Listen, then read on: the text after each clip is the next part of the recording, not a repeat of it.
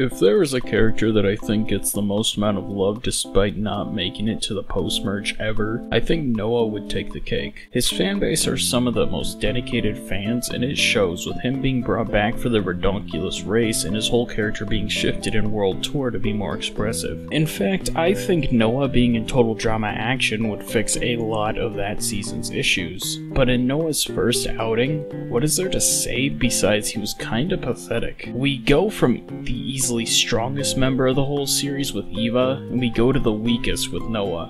Noah is the self-appointed brains of the team and apparently thinks Justin is his other self since Justin has all the traits Noah himself lacks, including a later elimination. But how can we make Noah a finalist? Well, we cannot do it with base Noah. Now, unlike Ezekiel, where we can just take him at base since all his other forms don't vary enough to be helpful, Noah is a complete detriment to the group in the episode he gets voted off in, and frankly, if he just were to compete, he probably would survive an elimination, but his complete disinterest to everything is what makes him a surefire boot at some point. Instead, I think either the final episode version of Noah or Total Drama World Tour are the starting points for a Noah that is competent enough to make it far. Episode 2 and 3 of Zero changes as there would be no reason for Noah to converse with Ezekiel or Eva. However, Noah isn't gonna sit idly by, he's gonna start making some moves. He automatically becomes friends with Owen like in World Tour, and he sees that Trent and Gwen have some unrequited love for each other, so he goes to Trent to talk to him about telling Gwen how he feels about her. Trent wants Noah to figure out how Gwen feels about him first, so that's what he does, going to Gwen, and Gwen would probably insult Noah saying how it's great two nerds have to hit on her instead of just the one, and Noah would say something about how Gwen isn't his type in his normal sarcastic way. Noah would then say how he doesn't want to play Cupid, but he can sense something between Gwen and Trent, to which Gwen shoves it off, embarrassed at the idea, but then asks what his plan is in the long run. Noah says that he just wants allies so he doesn't get voted off, and doing things for people is a good way to do that. Gwen says if he really wants to help, he can get Cody to stop hitting on her and she will join him. Noah would go to Cody and would try the indirect approach while Cody is clearly in denial, but Noah gets fed up with this and grabs Cody's shoulders, telling him how Gwen has never and will never like him that way. Cody gets depressed over this news and Noah apologizes, but Cody promises not to bother her again. Noah goes back and Gwen is shocked he managed to do it and agrees to her promise and says she will see what she can do about getting Trent in on the deal. Noah goes to Cody and says that if he wants a group that he can join his, and Cody actually accepts that deal. Now for episode 4, Noah will actually compete in round 1, but will pull a muscle while playing dodgeball and then get slammed against the glass. Everyone on his team will take him out in the next round, and it's not a great showing for Noah since he was so pathetic, but it's not the worst either, at least compared to how it was originally. Screaming Gophers will still lose once Duncan is awoken, and this is her first major change here, because Noah will have a target on his back, but compared to Lindsay, it's pretty even. Noah gets Justin on his side as well as Cody, Owen, Gwen, and Trent to vote off Lindsay here, and she is eliminated way earlier to Heather's detriment. In episode 5, Heather will still read Gwen's diary like in canon, but this time Noah will be able to get Cody, Justin, Trent, Gwen, Lashana to all vote for Heather, as Noah doesn't have any skills that could win them the challenge, so Heather goes here, as she should have in the regular season if she didn't have so much plot armor. Episode 6 goes basically the same, with Screaming Gophers winning after Katie and Sadie get lost in the woods and show up last. Nothing really happens besides Noah trying to push Trent to make a move on Gwen. Cody talks a bit with Beth, and they acknowledge similar feelings of feeling unwanted by the opposite sex.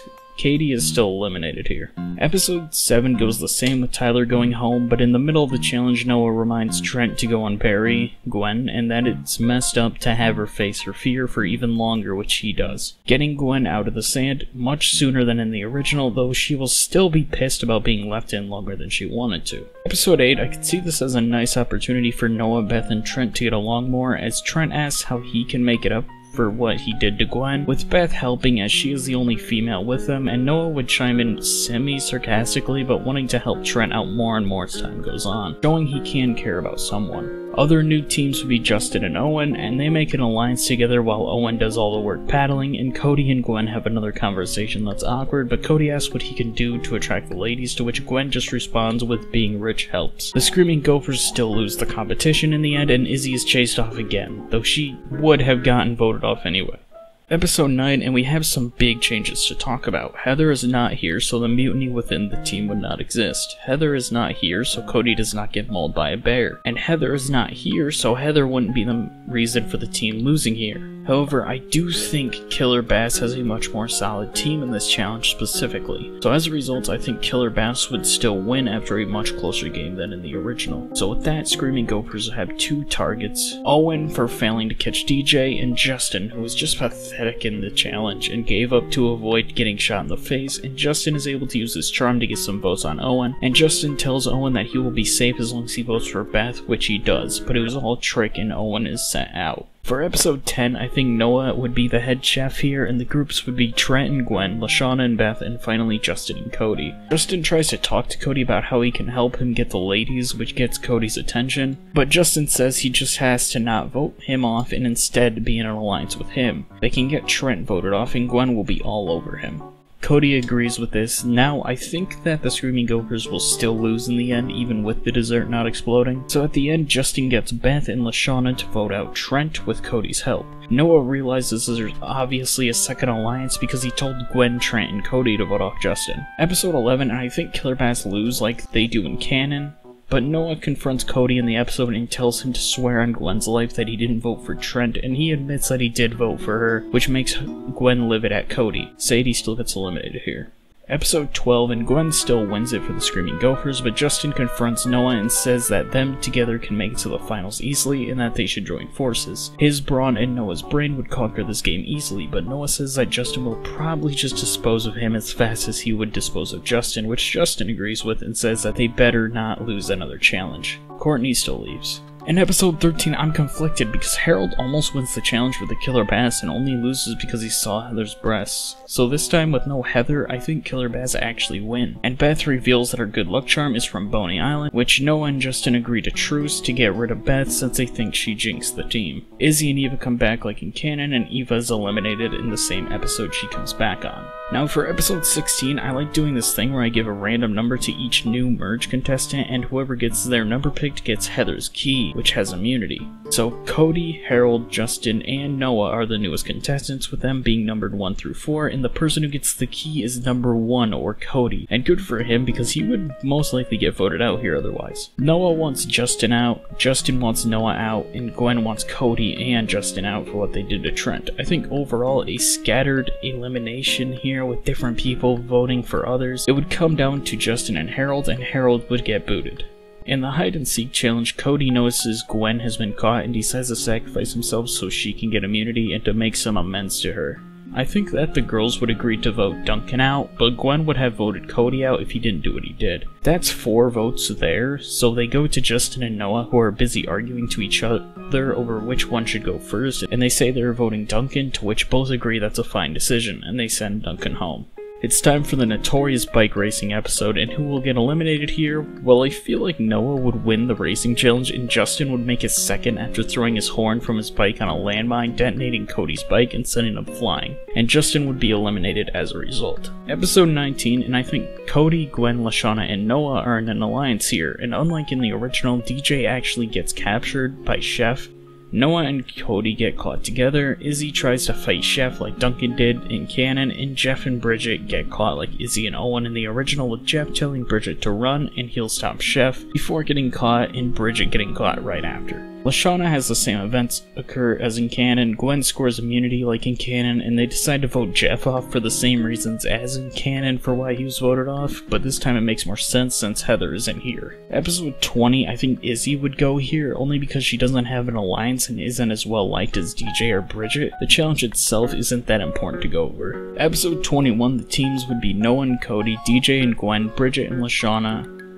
I think Lashana and Bridget take round 1, DJ and Gwen take round 2, and for the round that matters, I think everyone is pretty even here, but I think Noah and Cody would manage to build it the fastest out of them all for an underdog victory. Noah talks to Cody and they decide to vote DJ out, with Owen agreeing, and Lashana actually going to DJ and telling him the plan, and DJ, Bridget, and Lashana decide to vote for Gwen, since she wants this alliance over Noah's alliance to grow stronger. Gwen is against DJ in the tiebreaker challenge, and I think DJ would win in the end. Episode 22, and Lashana would get out like she did in canon, sadly. I feel like there's a potential for both Bridget and DJ to have their names mentioned as well, but I don't want to flip that coin right now. Episode 24, and the teams are Noah and Cody versus DJ and Bridget, and I think Noah and Cody easily win this competition since they're both perfect for this kind of thing. Not the hiking itself, but they are nerdy enough to know which direction to go back to camp, and I think Chef would choose to take out DJ. It's the final three, and I think Cody would chicken out before Noah and Bridget. Redonkulous Race shows that Noah is able to handle a lot of disgusting challenges, and Bridget in episode 15 shows a lot of perseverance with her challenges. We just don't see that level of perseverance,